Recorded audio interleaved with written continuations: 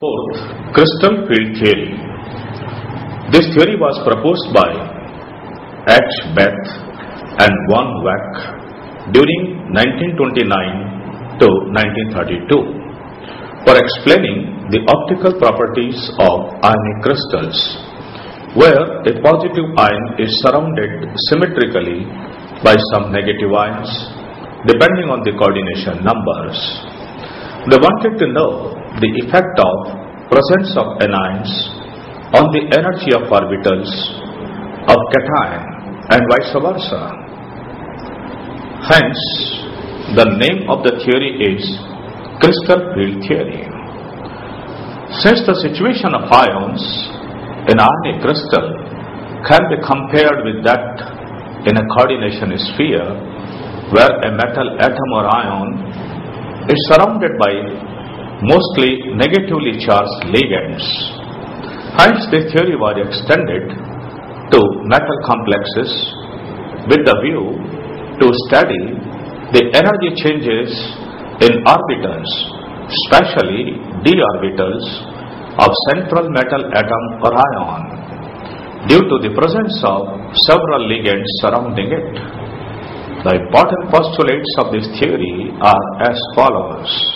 First, ligands are treated as point charges, hence it is assumed that attraction between the metal atom or ion and the ligands is purely electrostatic.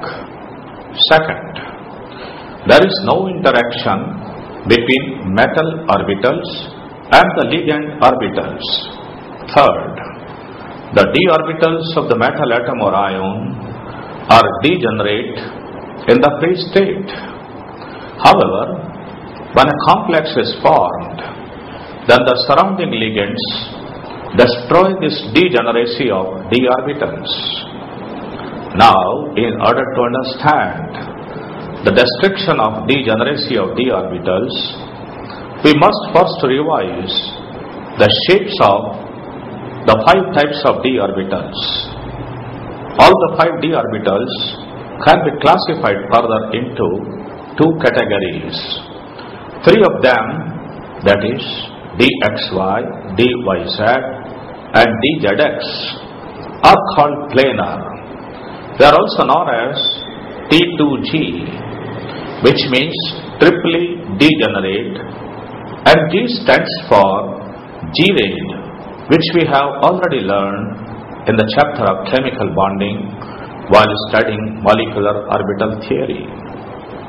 The other 2 are called axial, that is dx square minus y square and dz square, because axes are passing through their lobes. These are also called EG, means doubly degenerate and G-rayed. The shapes of 5 types of d orbitals with their 2 classes are given in the following figures.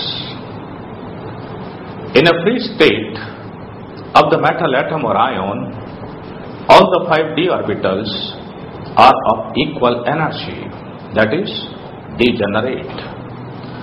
But ligands approach the metal atom or ion, then the electrons in these d orbitals are repelled by the lone pairs of the ligands.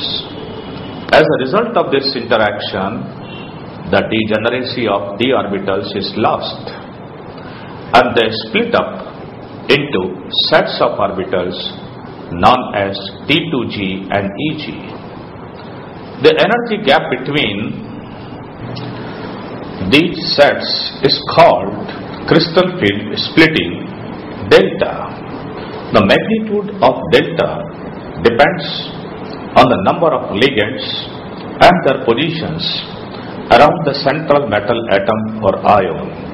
Thus, if 6 monodentate ligands are approaching the metal so as to form an octahedral complex, then delta will be written as delta O.